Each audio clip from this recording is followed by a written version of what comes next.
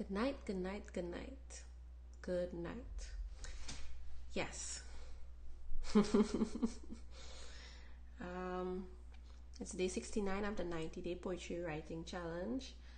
Oh, I'm very sleepy, you all. Tonight is a challenging night. I actually was sleeping.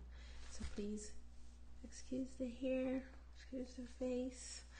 But nevertheless, I am here to deliver on the 69th day of the 90-day poetry writing challenge.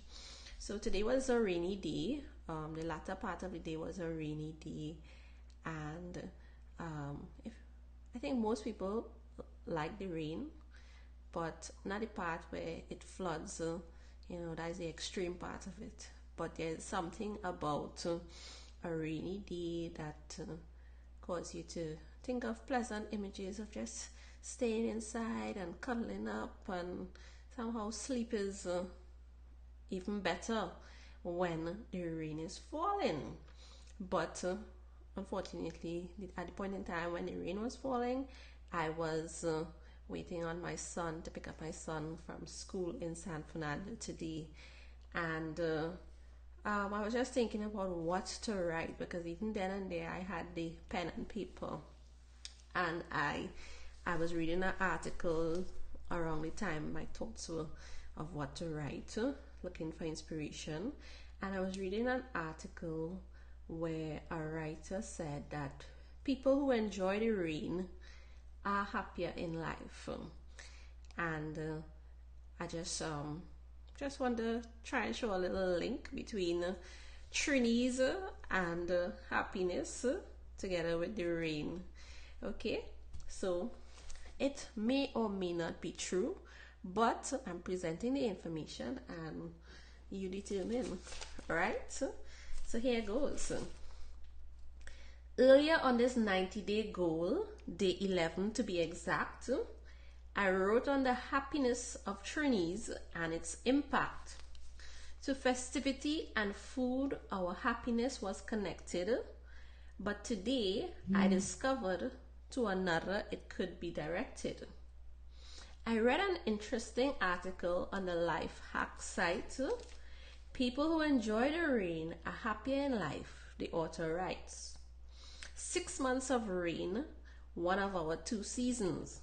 It gives us another happiness reason. To enjoy the rain is like our second nature, since it is a regular feature.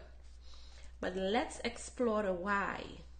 Why happiness as raindrops fall from the sky? To rain lovers, rain can be given a vivid, detailed description, causing intuned senses and greater life appreciation. One happiness researcher puts forth the statement that people who love rain live in the moment. Loving the rain develops resilience when times are tough, as symbolically the rain represents the times that are rough, and after that period of rain is gone, a beautiful rainbow usually appears to urge us on. If from rain happiness can truly be derived, then we've got it for the rest of our lives. Yeah, because Trinidad and Tobago has 2 seasons, at the dry season and the wet season. The rainy season, the wet season is the rainy season, right? And even during the dry season, there is intermittent rain. So if rain definitely gives us some sort of happiness, we've got a good bit of it here. Yes. On a side note, as I was saying, while reading, I made this interesting word discovery. Pluviophile. That's a lover of rain, or someone who finds joy and peace of mind during days that are rainy. That word is pluviophile. I learned that word today. It's spelled Pluviophile. So if you want, you can look it up. I honestly learned that word today. A lover of rain. So my friends, thank you for joining in Yeah, and that's a little bit on rain and how rain affects our mood.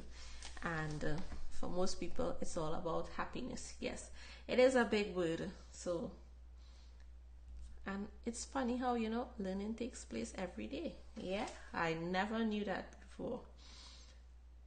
So that has been day 69 of the 90-day poetry writing challenge. I'll see you all tomorrow, please God. Bye.